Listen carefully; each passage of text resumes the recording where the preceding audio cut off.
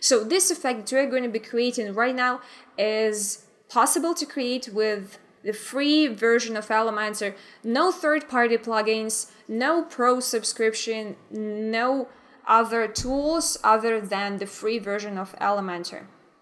And this is the parallax effect in action. Let me just close this panel over there. So this is the section, and as I scroll down the page, you see that this background here is parallax background, and this text over here is not moving as well, and this is the text element. This is not the part of the image, this is the actual text element. You're not using any third-party plugins, you're not, adding any other elements, you're just changing the type of the scroll of your background. So now let's actually proceed to the tutorial. So let me start with this one. I have actually created a section, and then I was making it look like a parallax thing. So now let's delete it and start creating it from scratch so you guys understand what you should do to achieve the same effect. So now let's create a new section. Alright, so there it goes. And in the height, you could pick any height you need, but I then chose fit to screen. So it takes up all the height of my viewport. Then we go to style. In the background type, we choose image. Here you just select the image that suits your needs, that's going to look the best in this particular section. So as you see here, now it is the background of our section, and I scroll down, nothing happens. Then in the size, we're going to set cover, and in the attachment, now I got this. In the attachment, it's going to be fixed. So, and you see here that this effect is going to only work on desktop, because the fixed type of attachment is going to only work on desktop devices. It means that on mobile devices and on tablet devices, you're not going to be able to achieve the same effect. So there we go, you're pretty much set. So, looks pretty nice already. Oh yeah, actually, I wanted to show you that thing, that trick with the text. So now we could, what I want to do is I want this text element, and I want to grab it and I want to drag it over here. And let's leave whatever text it gives us, and I want to change the size. Let's make it a little bigger.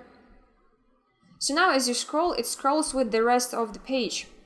But if we do a little thing, if we go to advanced of this particular widget, of this particular element, and we go to custom positioning, which is the new feature that Elementor team has introduced in, I believe, 2.5 update, and we go to position and we set it to fixed.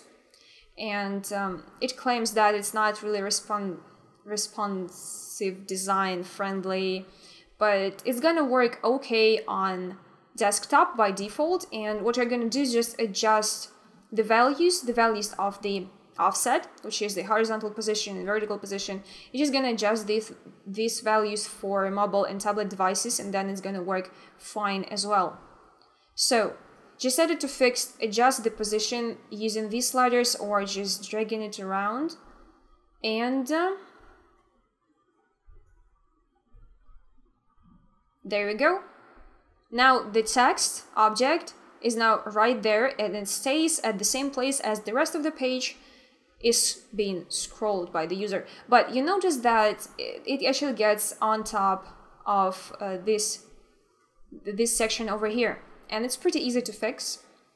All you need to do is to make sure that the sections, all the other sections of your page, if you click on the section and you go to advanced, you have to make sure that the Z index is higher than the Z index of this text element. Or you're gonna see something like that, which is not really good looking. So you're just gonna go around and change the Z index. Z index is just, if you imagine the sections of your website being layers, it simply means that the higher you set the Z index, the higher this particular section is gonna be in the hierarchy of your layers. Right, so I hope it's clear. And this is how you're going to achieve this same effect. So, and it's picking out a little bit over there. So, you know, just do the same thing. You just go around. You see that as I go to advanced and I change the Z index of this section, this text disappears because now this section is on top that layer that is this text. So now it hides underneath that section. So this is the simplest and probably the most lightweight parallax effect that you can create with the help of Elements or Page Builder, and it is absolutely free. And just get the free version of Elementor and, you know, try and create something like this yourself.